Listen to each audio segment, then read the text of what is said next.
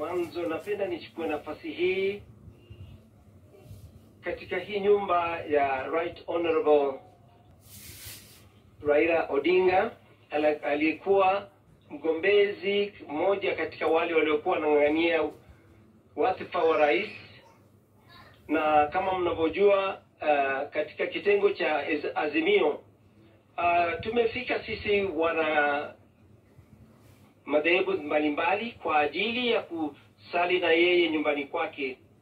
Tumetumia muda mwingi kuomba, kujisikiza tunaonaje na tunajisikiaje, na pia tumetambua kwamba ni mtu mwenye moyo mgumu, na si mgumu, moyo tuiteje, moyo mwema, kutamani nchi hii endelee na amani, endelee na haki. Na zaidi wapigia kura tuliopiga kura tuna kwamba tujue ukweli wa mambo. Je, haki, mambo yaliendaje, ukweli uliendaje?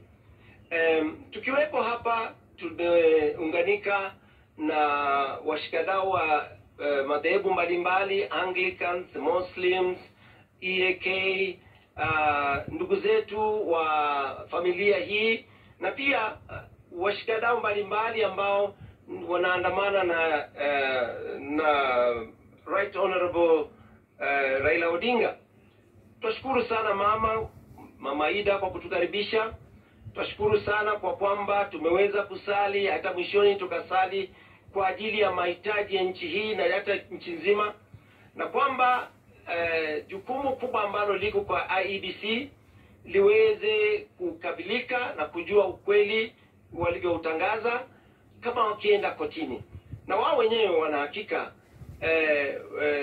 wakipata ukweli wako sawa na wanashukuru. Mwishoni kabisa, tupenda sisi kama wote tunaoshiriki madhehebu mbalimbali.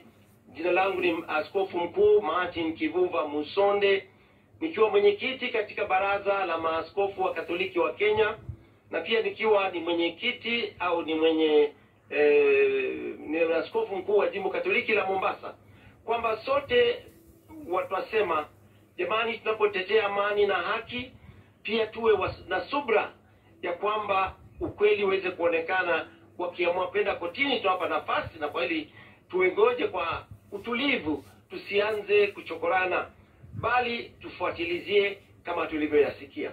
Nampisha mwenzangu, na baadaye tutampa Right Honorable aliongee mawili. Nampisha mwenzangu Askofu Al-Sapit. Briefly, we are here today as a fraternity of our various faiths in the country, the Christians and the Muslims, in our various formations, having come to this home of Right Honorable Raila Odinga and his family to provide pastoral care to the family. And I want to affirm that this family belongs to the Anglican Church. I know there has been many people doubting where do they worship, and we are here as his pastors and the fraternity of the people of faith to come and do pastoral care and visit and pray with them. And we have had an opportunity to interact, looking at what has happened in our country, and we have been assured and the country is at peace because of their performance in terms of advising the electorate that we need a peaceful country. And we can affirm that this family is a family that stands for peace. Together with us and his team, they have decided to pursue truth and justice through the legal systems of the court, which is what we have been advocating and crying for, that instead of people going to the streets in Kenya, let us pursue to have our democracy in a way that we all know what happened and what transpired.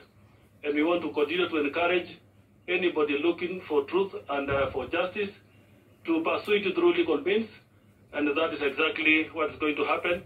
So we want to urge, let us all be patient as that path is being pursued to protect our nation and our democracy and our country for posterity, for this generation and generations to come. So ours today is to visit this family. We have visited our other political players in the country, and will continue to reach out to everybody, because we have a pastoral duty to every leader in this nation and to each one of us, and that is a duty of the religious leaders to uphold our nation together and uphold the nation Kenya. Not for us in this generation, but for posterity as well.